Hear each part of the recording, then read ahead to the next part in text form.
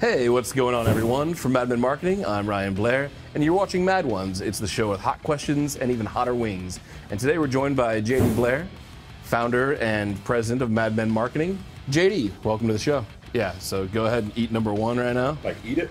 Eat that.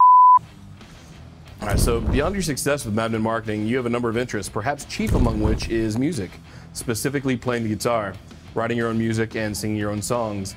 So how did you get started in music? So got started in music. I mean, I've always loved music, but our older brother Kenny, played with Ryan Emling, and they got me interested in music. And then weed while at SIU got me interested more in the Dave Matthews Band, which really got me into music. And then, now it's like therapy. As someone that can recount the nights on the front porch on Cole Street with you, in your early days of plucking the strings, it's something unique to watch JD's patented blend of never ever give up and become good at it until I'm the best at it kind of thing. So I don't know about the best, but I have a lot of fun. Nowhere near the best, in fact. So that first one was there was nothing going on. That was fun. Oh yeah, you know what? I forgot to take mine actually. It's my largest piece of chicken, so. But that one with the green sauce looks pretty fat like that. Should probably mention, as a deviation to the original show, I don't have an iron gut like Sean Evans has. That I would go straight to the second one. That one might be my favorite, flavored sauce ever. It's not hot, the garlic and pepperoni. It is phenomenal. I would put some of those on your wings. Well, you didn't eat it yet, did you? Yeah, I did. But you had the wing before the question? Yes. All right. So there's 10 questions. So now I got to ask the question, huh? Get to the second question, yeah. Get to the second question. We're in a hurry. So it's like Mad Ones Express. All right. So before you're the driving force behind Mad Men Marketing, you were a highly successful executive at WJXT here locally. Can you compare the work environment and the workflow between the two? So working at Channel 4, so what, I wouldn't, the culture's different just because, Channel 4 is a corporate organization where we're not. And, when you look at dress code there versus here, I like to suit up, but I don't require anybody to suit up, and I want to have to suit up every day. And we certainly wouldn't be doing stuff like this over there. But I mean, great people, great organization. They do some great things, but what I was involved in wasn't on the content side, it was on the sales side, one of the local sales managers there. And so here it's nice because I get to really dabble across the board with all the creatives. We only have a few salespeople here, and it's 75–80% creatives, where there all I dealt with was 100% salespeople. You are perhaps less well known, albeit in smaller circles, for your versatility as a gourmand. What the is a gourmand? Like a gourmet chef. Oh. So can you kind of describe briefly how you developed your signature? Garlic, salt, and pepper. Everything a has little garlic, less salt, and briefly how you developed your signature taste, style. I like food. I like garlic. I like salt. And I enjoy pepper. Garlic, salt, and pepper. No, growing up with a French grandma, and then on Grandpa's side of the family being Southern influenced, grew up with a lot of interesting blends. So we would have a gourmet French spin on mashed potatoes or something, which is basically just hedonistic amounts of butter and salt, and that was pretty much everything that that grew up. Meme, which is what we call our French grandma. Every single thing was loaded with butter and garlic and salt and pepper. Okay, that's definitely the answer I was looking for. At first, I was like, man, you're going to make me milk a dry cow. Okay, good answer. Moving on to so is this fourth wing. This is Hellfire? The Murfreesboro Devil thing, which I've tried before. It's pretty good. That was good. It really soaked into these veggie wings. Salty. It's soaked through into the middle. These are pretty good. I wish I knew the brand, because as far as vegan wings go, these are the best I've ever had. Oh, okay. That's great. And these all came from, we picked these up from Island Wing Company. Is that what it's, you know what it's called? Yeah. Over on South Side. They didn't sponsor this at all, but yeah, they're tasty. Okay. So we both just did 5? We did 4. So now you're ready for question 4. You've had the opportunity to travel the world by land, sea, and air. Anything from a cross-country trip in an RV to flying overseas in Dublin to, you know, a Mediterranean cruise and hiking up mountains in Montenegro. Does any travel travel agent? Does any travel destination stand head and shoulders above the rest? And if so, why? Oh my God. Well, I mean, so many locations. I mean, it's different. I mean, you know, Montenegro is one of my favorite places that I've ever been. It's beautiful, but primarily because we like took a tour bus up to the top of like this mountain, and they're known for like smoking meat and smoking cheese. And I went there and of course was starting to eat that, and I didn't want to leave. I just wanted to sit there and eat that all the time. Devil's Tower, Wyoming. I've told you that before. I love Devil's Tower. Stumbled onto it on that RV trip back in 2013. We pulled up at nighttime to stay at this like camping ground, Koa or KOA, I'm not exactly sure what it's called. And the next morning we got up to go outside and like make breakfast, and it was like, there's this, and it's like a volcano plug that's like 1,200 feet in the air. And wipe my hands, I don't want to get, even though I'm using a fork. Just sitting there, and I don't know, it was really majestic, and I really love it and enjoyed it a lot. So France is, you know, I love going to Paris. Best place to go eat is London. You have such a wide variety of food, at least for me, that you can get, you know. So more than just fish and chips. Oh yeah, I mean, their fish and chips are great. Of course, I have an affection for English breakfast tea now since my first time 8 or 9 years ago going there. But overall, you just have such a great variety. Good. Now we're on 5? Yeah, now we're on Los Calientes, so good taste. I'm getting some heat like behind the teeth right now, man. I don't know about you, but it's building on me. It's like mostly on my tongue because the way I like soaking in these wings. It's good. It's hot. First we feast presents. Like this, I would love this on my eggs. I could see that. There's a subtle sweetness in it. Have you guys tried any of these? No? No? Are you gonna try? I can't see the people off camera, but they're better suited for the camera than us for many reasons. Well, look at their chins. That's good. I like that one a lot. What's the next question? What's question 5? Okay. We have a recurring segment. Well, we don't.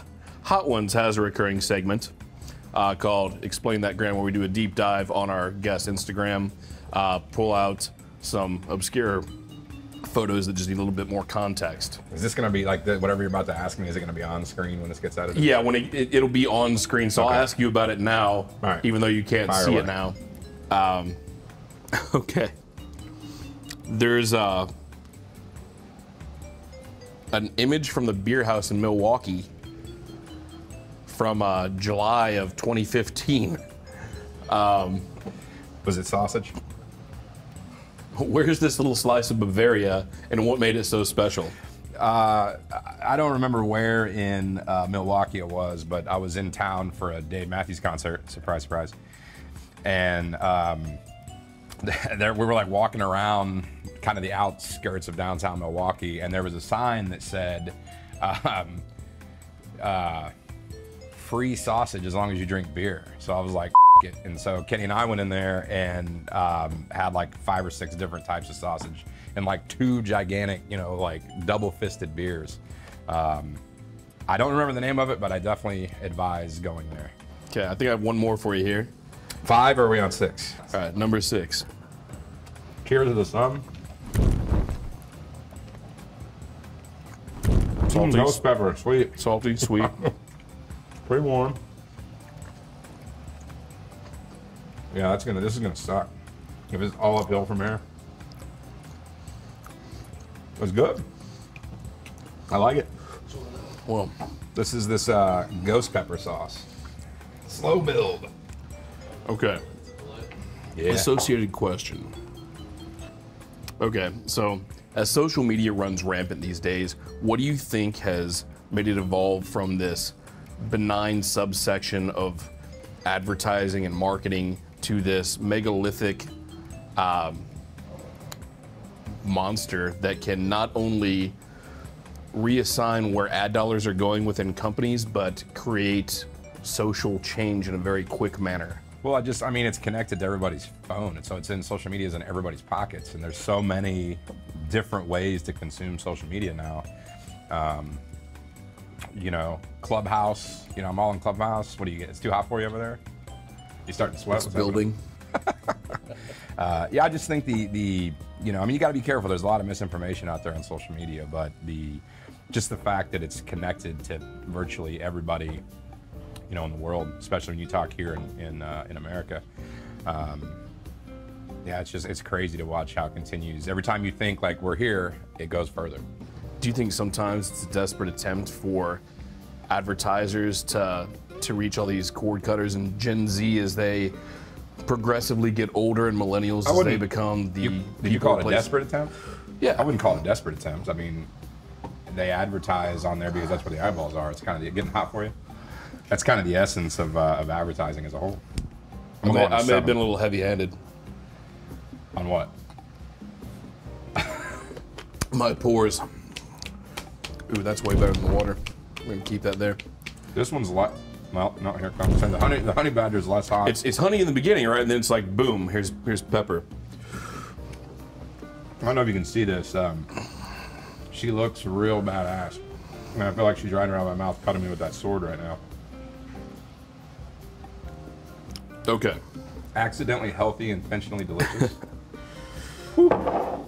Pretty hot. So, as someone with a slick sense of style that can be seen in anything from a bespoke suit. Did you say slick sense of style? I did say that. So, anyone that can be, sorry. You can be seen in anything from a bespoke suit to t-shirt and jeans. What tips can you give to people that may want to emulate your style? Holy Talk to your friends that actually have good style. And if you have any friends that are females, they will give you better advice. Or get Stitch Fix. Can you isolate someone that's given you good fashion advice in the past, or would you rather keep that off camera? Stitch Fix persons. Stitch Fix persons. Okay. 7. Oh, now we're getting into the bomb, huh? So do I eat this and then you're gonna ask me? Hold up. I didn't have 7, did I? Eat your 7. 1 second. 7, 8, 9, 10. You already had 7? Yeah. Did I ask question 7? I think so. Damn it. You're waiting on me. God, there's too much on here. These soak it in. I feel like it's going faster than a regular episode. It's at the roof of my mouth.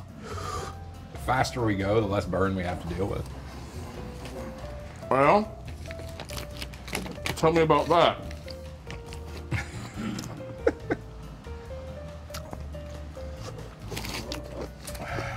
Well, according to Gordon Ramsay. Yeah, I got, I don't know if you guys can see this, but I prepared just in case. I got the pineapple, the powdered donuts, some lemons. Well, probably. Like, I'm maintaining okay. Like, it got pretty warm there on 7. 8's kind of freaking me out. The problem is these vegetarian wings have, like, soaked it all the way through. So it's like, every bite, it's not like it's on the outside and I'm mixing it with, like, meat that doesn't have sauce. It's like, the whole thing is sauce, like all the way through. Yeah, so we're going to 8, the bomb. This is where the bass note drops. Yeah, it's pretty hot. And this is what? How much is this one? 166? Oh, it's like 132. And then it goes 600,000, 2 million? Ask me the question, come on. So you're a consummate sportsman and you grew up with a lot of athletic potential. As someone who watches a lot of sporting events, what is the team that you follow most closely now?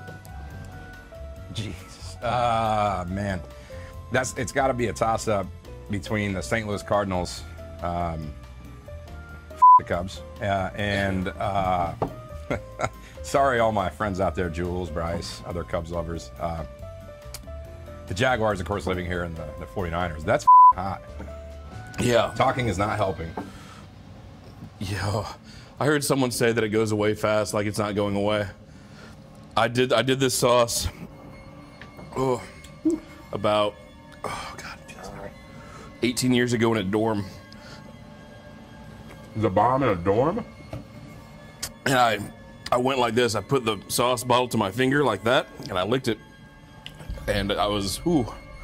So now we're going on to question 9? Mm-hmm. Oh, me. I'm like, this is making me. No. Oh, you already did it. Woo! That one's hot. Holy shit. All right, Scorpion. Sweat. Okay. Instantly started sweating. You've always been a big proponent for people to take a second look at downtown Jacksonville.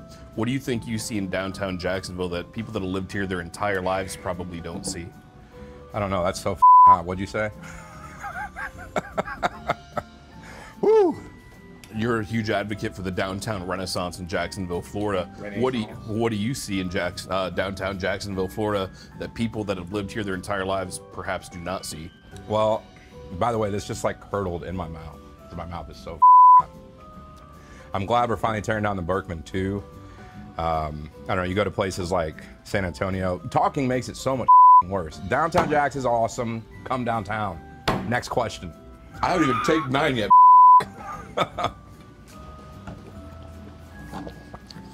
This sucks. All right, so This sucks nine's so bad. much. 9's that bad. No one ever reacts bad to 9.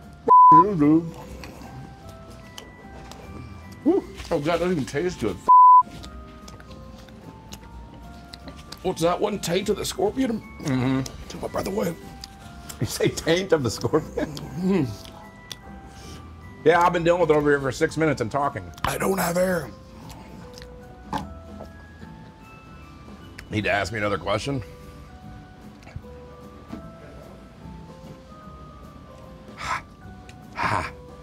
Yeah, give me a second here. Oh, God. All right, that was. We're nearly there. Oh, are we? We are on. So this one's called the last dab. It's customary. You don't have to if you don't want to add a little bit more on the last one. Nope. You don't have to, but golly, we wish you would. Nope. You gonna do it? You gonna last dab it? Mm-hmm. Well, you're crazy. Because I never ever want to have to do this again. You're doing this with every other employee in the agency. Oh, I'm the always host? Aren't you? All right, JD Blair, here we are at the end of the line, almost at the apex of Spice Mountain. I would be remiss if I neglected to mention your prodigious bourbon collection. Can you touch on how many bottles you have and which you're most proud All of them. A lot of bourbon hunting. Woo, this is hot. Give a shout out perhaps to a distiller that doesn't Doesn't suck. Mm-hmm. They don't suck. All bourbon is great. That's so hot. You're gonna customary last dab. You're crazy. I am. Oh, that came out faster than I thought. I love them all, man. My favorite is Heaven Hill 27. Oh, it's so hot. This sucks. So hot. So hot. Heaven Hill 27 is my favorite. But you can't go wrong with anything from Buffalo Trace. Anything from, you know, really anything from Kentucky. Tennessee has some awesome stuff in Nashville. This is so hot. This is some for real shit. Woo! What's your favorite bourbon? I think I'm dying.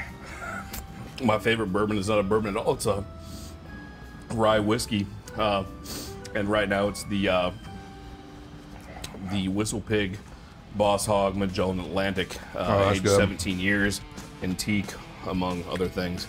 Spanish oak too, I think. I think Spanish teak. I I'll don't know, give but you a that's Spanish hot. pig for all I care right now at this point. Anyway. All right, look at that. Hey, you've done it. You've gone through the gauntlet. It now, sucks. As there's nothing left to do but roll out for the red carpet for you, my friend. This camera, that camera, perhaps that camera. Let the world know what you're doing. I'm eating a donut because it's so hot. Oh, that's what I'm supposed to look up. I'm eating a donut because this one, this bullshit hollow one. Am I drooling? I feel like I'm drooling. Whew. Well, thanks for having me on, Ryan. That sucks. Holy